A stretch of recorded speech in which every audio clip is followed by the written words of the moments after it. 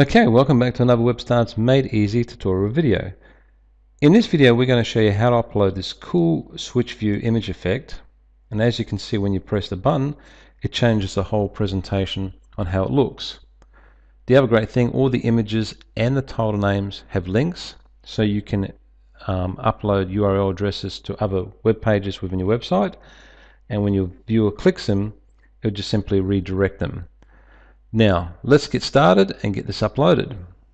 So first we open up our folder, and as I say in all our videos, when you get to this stage you should have all your images and links uploaded into your WebStarts website, and then copy those external links into your HTML code.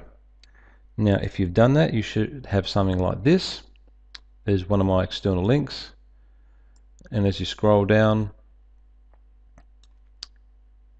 there's another one there for the switch view image, and then obviously I have all my images uploaded into this HTML code. Now once you've done that you simply go select all, copy, insert HTML, paste, OK, then position where you'd like this effect to go, open up all the parameters till you see it in full view, like so. Just going to position it there, click OK, and there you have it. Now you may have noticed it says up here Danish. This page is in Danish. Would you like to translate it? No.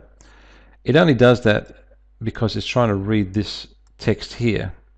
This is Latin, and it's just a fill-in text that a lot of websites use as a fill-in until you decide what you want to put in there.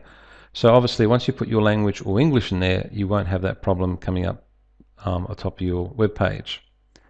But as you can see, as I click it, it works beautifully.